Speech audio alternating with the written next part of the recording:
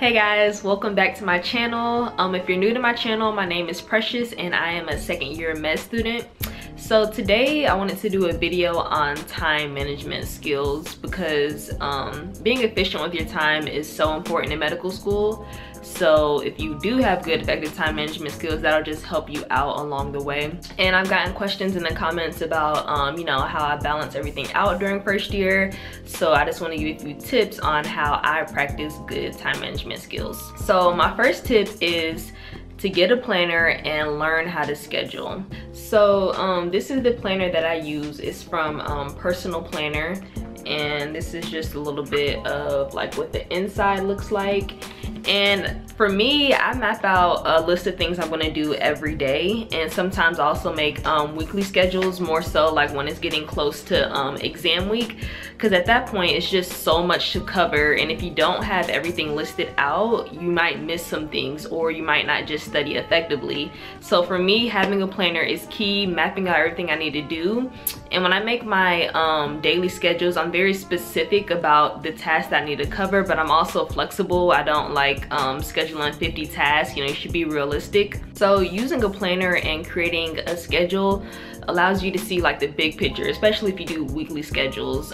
You know, it allows you to allocate your time for maybe a certain topic or a certain course. So at the end of the week, you know where your time is going, and you can look in your planner and see, okay, do I have time for this or do I have time for that? You know, setting that schedule really helps with that. So I mentioned that the planner that I use is from Personal Planner, and this is just like a glance at what a full week would look like of scheduling. And so I have Monday through Sunday listed out of the topics that I was gonna cover, and this was getting close to exam week. This was back in April. We're on our neuro organ system. And yeah, so Personal Planner, like, it allows you to go to their website and you create the planner that you want. And so you can pick the layout of it, you can pick the color that you want. I got this and I got my name on it. Going back, if I were to get another one of these, like when this one runs up in a year, I wouldn't put my name on it. I'll get a different design. But yeah, so you choose the layout, you choose the color scheme. In the back you can have either white paper or you can have notebook paper. So yeah, they have sent me a discount code. So using the code below, you can get 15% off. And I'm doing a giveaway. So if you head over to my Instagram, you can see how to enter the giveaway so you can get one personal planner for free. Also, one thing I like about it is when you choose the design that you want, you can customize like the bottom portion. So on mine, I put a tab for when I'll have exams, and also put a tab for like a to-do list for the week. So you can definitely customize it to whatever suits you best and however you want to schedule things. So invest in a good planner and learn how to make schedules so that you can effectively allocate your time and be efficient with your time. You can really see like where your time is going when you write everything down. So my next tip is to set priorities. Figure out what's most important to you. And as a student, that's probably going to be making good grades and mastering the material. So you need to figure out what amount of time you need to set aside to be able to achieve those things. And obviously, you know, school is the most important, but you have a life outside of school. So how do you find time to manage everything else that you want to do? So just make a list of the most important things that you have going on in your life and figure out what you want to prioritize. So for me, this past year, I was a first year med student. I started making YouTube videos. I joined a tennis league. I did shadowing in the emergency department on some weekends. And when I could, I made time to hang out with friends. So just like a breakdown of each thing. So of course, being a student is the most important thing. I have class Monday through Friday, so that's 5 days a week. And outside of class, I'd probably allocate 4 to 5 hours a day studying. And then next, so YouTube videos, honestly, it doesn't take as much time out of my day or my schedule as people may think. Most of my videos are vlogs, so I'm just vlogging my school day, vlogging what I'm doing after school. So it's not like I'm setting aside a specific time to do different things for YouTube. You know, I'm just filming what I'm doing through the day. I think the editing would take the most time, but I just pick maybe one day in the evening, or I save it for the weekend to edit. I'm not taking a huge chunk of my time to edit videos.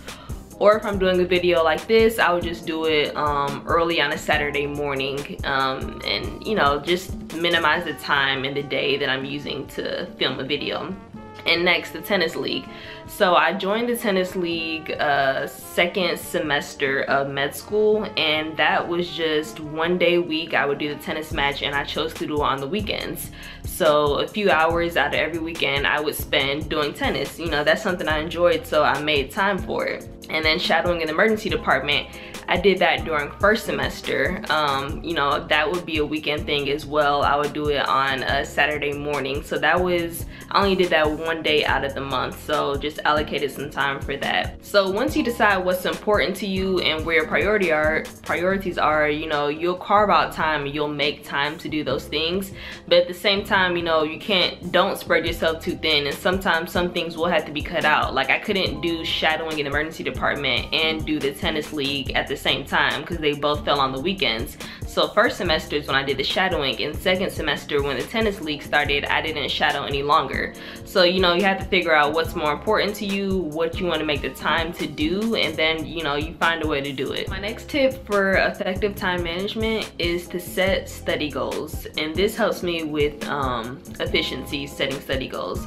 So say I already have my week planned out, I made my weekly schedule, and Tuesday comes, and on Tuesday's list is maybe cardiology and respiratory. So those are just general topics, but when I get ready to study for that day, I set specific study goals that I want to accomplish for each topic. So if I just had like cardiology and respiratory listed for that day, I mean, I could just be reading endlessly without real results. So by putting concrete study goals and making a list of exactly what I want to cover, it just makes me more efficient with my time. So on Tuesday, like how I said, if I had a cardiology and a respiratory listed, at the end of the day, I shouldn't say, oh, I didn't have enough time to get to respiratory because I was on, you know, because I focused on cardiology too long. You know, if I set specific goals for cardiology, I can do those and then move on to respiratory. So setting those study goals just helps me with efficiency and productivity, making sure I'm covering what I need to cover on that specific day. So those were my tips for effective time management skills. You know, get a planner and set a schedule, set your priorities and set study goals. If you have any tips that helps with your time management, leave it in the comments below. I'm interested to see what other people do for effective time management. And if you thought this video was helpful, please give it a thumbs up, and I'll see you in the next one. Bye.